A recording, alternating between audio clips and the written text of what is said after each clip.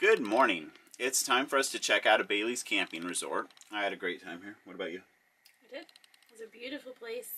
It kind of reminds me of a camping version of that resort that Baby's family stayed in Dirty Dancing. Just I can't remember Dirty Dancing. All of these old-fashioned things to do, like horseshoes and they have go-karts, miniature golf, some fishing ponds. You have multiple swimming pools, a massive field for baseball diamonds, basketball courts, volleyball. Like, if you could imagine it, it has it here. And that access to the marshlands where we went kayaking yesterday, it was great. And they have this big pavilion where they have live entertainment most nights of the week, evidently. I can only equate it to if you've been on a cruise ship where like the cruise ship kind of has everything you can think of. This is like an RV park cruise ship. It is huge. 750 sites. But it doesn't feel compact or like you're on top of each other. Well, yeah, that's because they have all this open land. They're like 12 acres. In the middle of it is just open land. So. Or I could also equate it to something you only see in the movies, because I've never been to an RV park this big, and I don't know, I could totally see the appeal to it if you have kids and you just want to say like, all right, get out of here, go do whatever you do, see you later, text me, let me know where you're at, and not really have to worry, and the adults can kind of do their thing. Well, I think we're going to head up to Portland now, and there's a Cabela's right outside of Portland, and they are very RV friendly, and there's going to be other RVs around, and I think there's safety in numbers. I agree. At least it's familiarity. We know what to expect at a Cabela's. Yeah. We spent the morning also cleaning up the motorhome, so we try to do this once a week. A big oh, knock it off, Bubba. A big cleaning. I'll spin the camera around. Everything from floor to ceiling practically. Scrubbed down. Yes. It needs it too, because this RV does have little spots where the dirt seeps in, as I'm sure most RVs do. Dust leaks. So we really need every week to wipe it down. 2 of us and 2 dogs, and we take our shoes off every time we get in, but the dogs still. Oh, we make them step on one of those dirt attracting rugs. Yeah. We do our best. Oh yeah, the dog's also got a bath. So there's Remington, all nice and wet, and sitting on my driver's seat. Nice. Shelby's down there. She's been sitting in the sun, so she's almost dry. Yeah, she has a real fine coat, so she dries quick. Still not pleased about the bath, though. No, she hates water. So we're going to hit the road, and we'll go say goodbye to Tom and Galen first. Yeah, for sure. And we'll catch up with you later.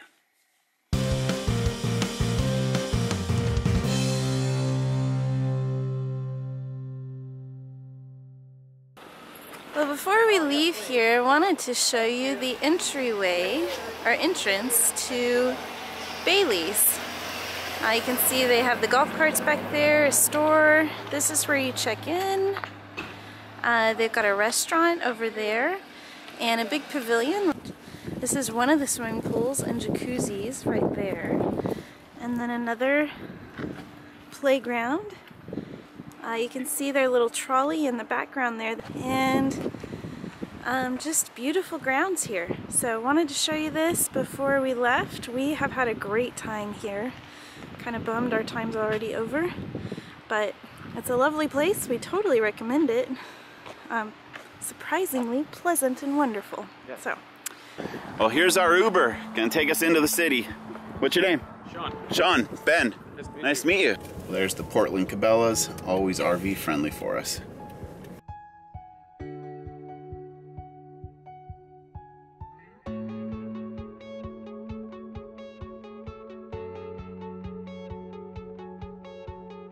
This is a really growing trend across the world. Everybody gets to put their bike locks on, or padlocks. I think this started in Paris. Really? We like to take advantage of technology, and we are using our Yelp app and found Jay's Oyster. So we're gonna walk over there. Well, that was good. We had a chowder and a haddock sandwich. A little crowded in there. It was. Yeah. It made you feel a little claustrophobic. Yeah, I was like, okay, there are so many people in here that can't really just get comfortable, or I don't know, just create a different type of atmosphere, but the food was good. So let's go walking around this place. It's a beautiful sunny day to go check everything out.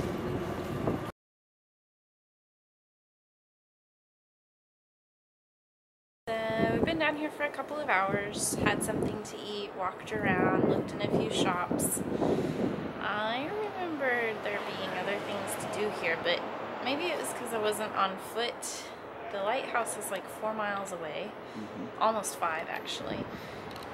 And once you leave kind of the old port area, then it seems like a long ways to anything else in Portland too. So I don't know, we're kind of, it's freezing cold too. It's really chilly. Not so much cold, but the the wind is blowing, which makes it feel cold. So we're gonna get an Uber back to the RV, and we are going to go ahead and head up to our friends. We're gonna be staying in Brunswick for a couple of nights with some friends that used to live in Seward.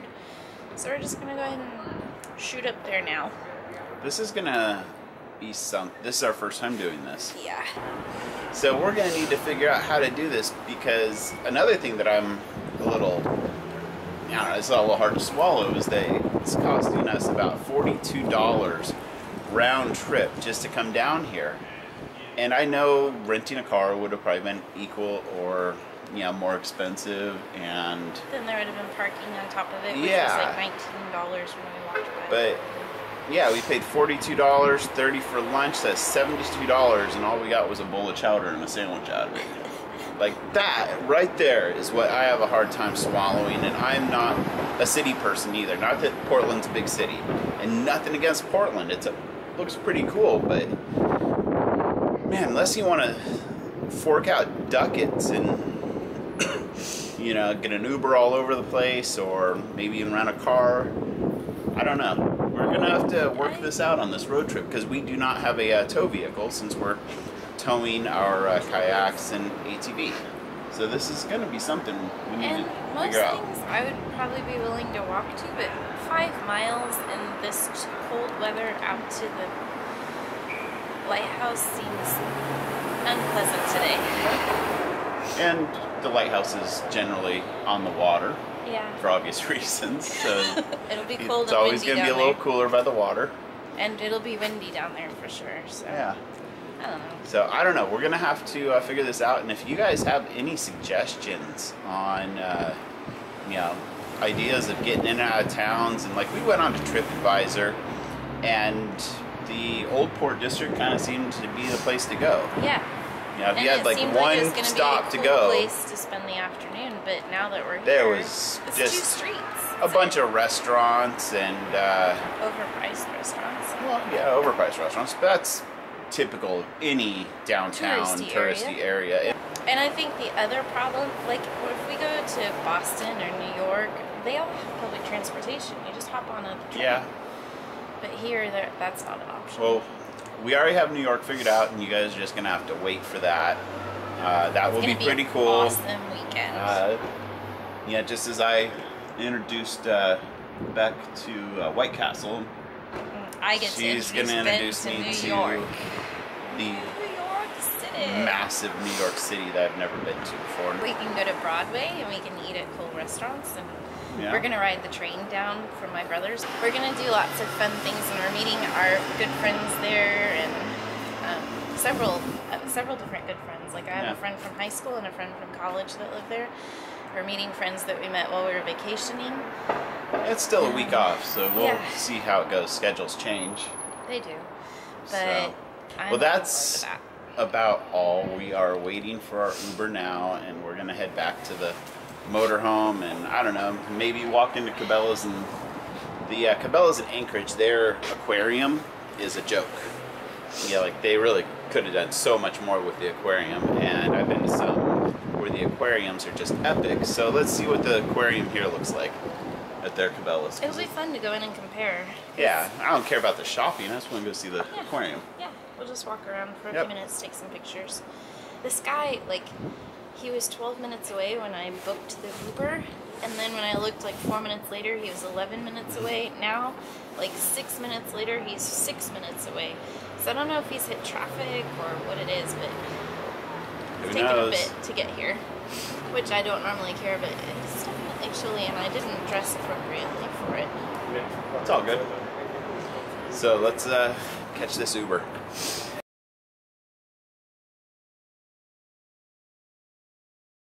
Really embarrassed.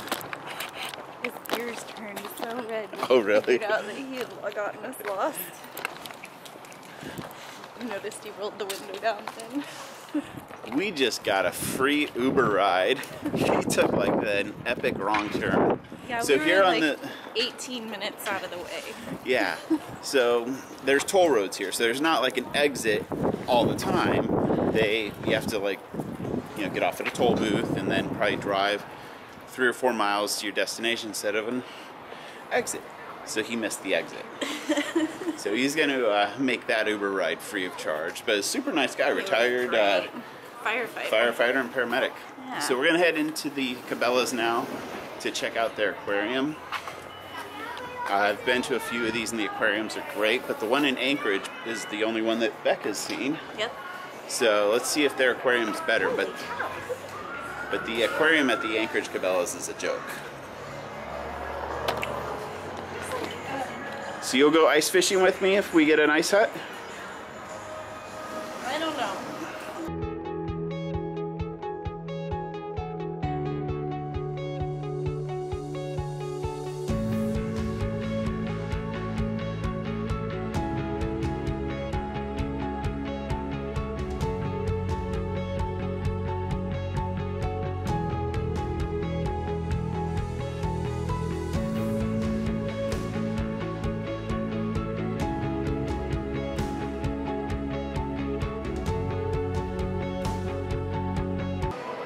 This aquarium is very similar to the one in Anchorage. Not very fancy. You got some trout in there, you got some bass up there. There's even salmon, look. Yeah.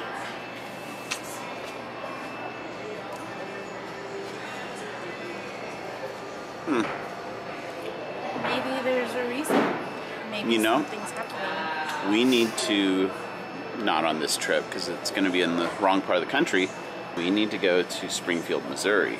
That's the Bass Pro Shops. I was thinking it was St. Louis. But Big one.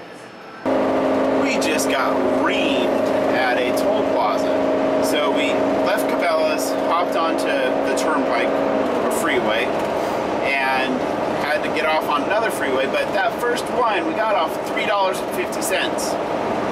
1.8 miles up, we had to pay another $3.50. Now that is a racket and highway robbery. So we are looking into the Easy Pass now. We probably should have gotten the Easy Pass ahead of time, hindsight. So I'm going to recommend anybody driving around the country, especially on the East Coast, get an Easy Pass. We're going to look into it now. And apparently it goes all the way from Maine to Virginia and also Illinois.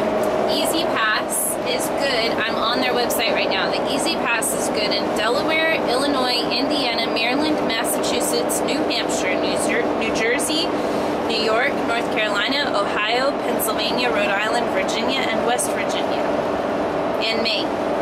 So if you're traveling in those states, it is definitely worth it because you get a discount initially, and then if you use the turnpike, if you get on and off the turnpike 30 times in a month, they give you another 25 to 50% off what you owe. So very worth it.